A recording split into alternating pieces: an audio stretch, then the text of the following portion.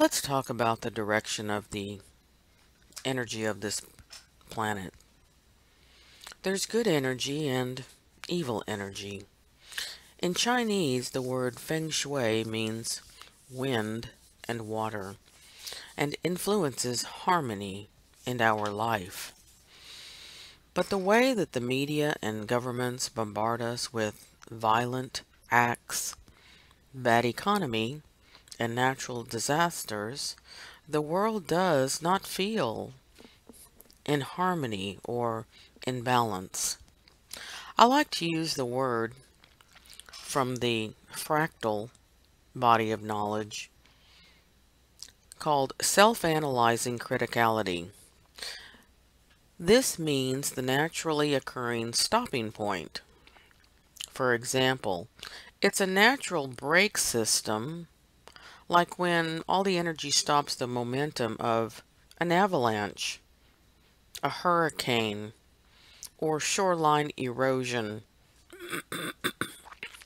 Now, although the negative energy of this planet is coming into the light, the stopping point is determined by the raised consciousness that the majority of people choose to focus their energy, their thoughts and actions to develop the reality.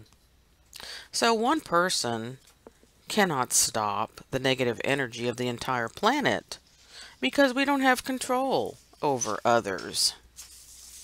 Here's the solution. 1. As an individual, we have control over our own thoughts and actions that cause our own individual energy, our individual momentum. 2. As an individual of higher consciousness, we have influence over others as mentors and role models to assist the raised consciousness of others. So control and influence will illuminate our individual light upon this world. Our control and influence involves our authenticity and integrity to live by the highest standards possible to reflect truthfulness that benefits the good of others and eventually all on the planet. Pretend you are the avalanche that temporarily disconnects from the surrounding system in balance to fall off into a different energy, a different momentum. You hold the control of your own self-organizing criticality. This means that you are indeed in control to stop the momentum of your own energy. How?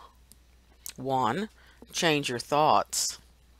Stop engaging in thinking that is not benefiting you.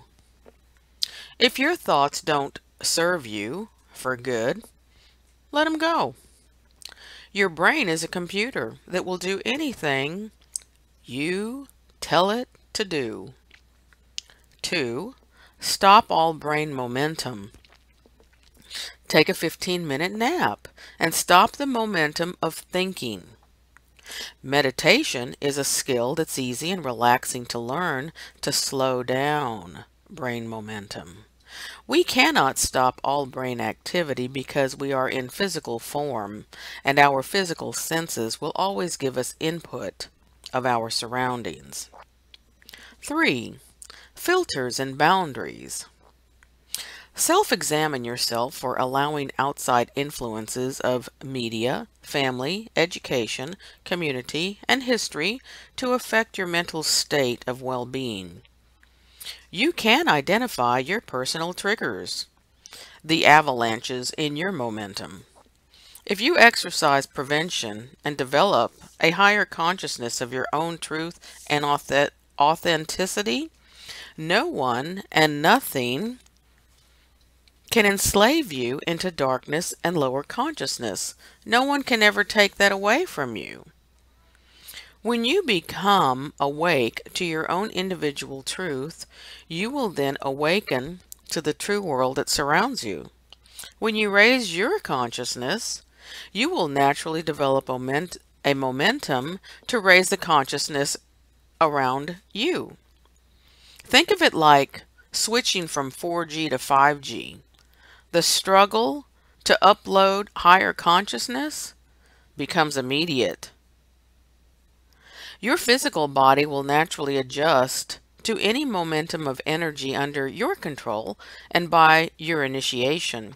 So, self-analyzing criticality is a real effect upon the increased degree of higher consciousness on a global scale. The negative energy in the form of lies by the media, governments, and education systems, disaster weather, economic slavery, opportunistic genocide, etc., will stop.